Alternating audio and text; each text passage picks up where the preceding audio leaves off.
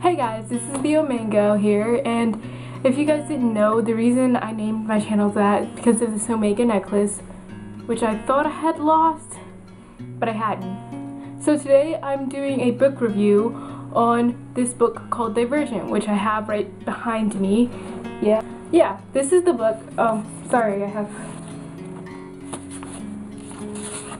This is a bookmark book that I got in Germany, by the way. It says Lesezite, I think. I don't know if that's how you pronounce it, but I googled it. It means like reading corner or something along the lines of that.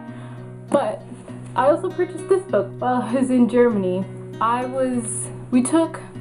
reason I was in Germany was because I went on an EF Tours trip, which I'm going to make a video about that soon. But I wanted to do the most recent thing to the latest thing, which that means that's going to be like the last video I make. But anyway, I bought this while I was in Frankfurt because we had to take a plane from the Czech Republic to Frankfurt and then Frankfurt to the US. So yeah, I bought a reading book, which I didn't actually read on the plane. I read it while I was waiting for the plane. But this book is really good. And if you like the Hunger Games, you will love this book.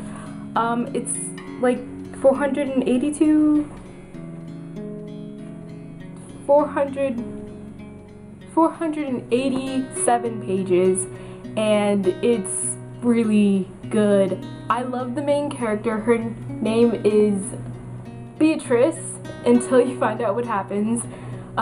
It's kind of like the Hunger Games in the fact that it's centered around a girl, main character, and you have to choose, and it's dealing with factions sort of like the districts, except for they're less. Six factions, I believe. I kind of fail at math right now because it's the summer. Who maths in the summer? So the hold on, let me count.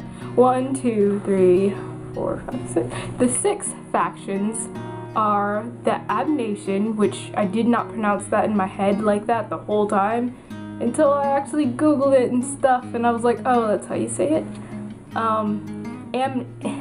Amity, Candor, Dauntless, and Erudite. That's 5. I can't count. I really can't count, obviously. Yeah, and they each have a meaning, which hopefully I put up on the screen if I feel like doing that. But I suggest you read this book. I didn't think I'd like it. It's my friend's favorite book, and I was like, I'm really skeptical. And I read it, and I couldn't stop reading it, and I'm supposed to be reading like 5 other school books, and I put them on hold for this book. So, yeah. Well, bye guys.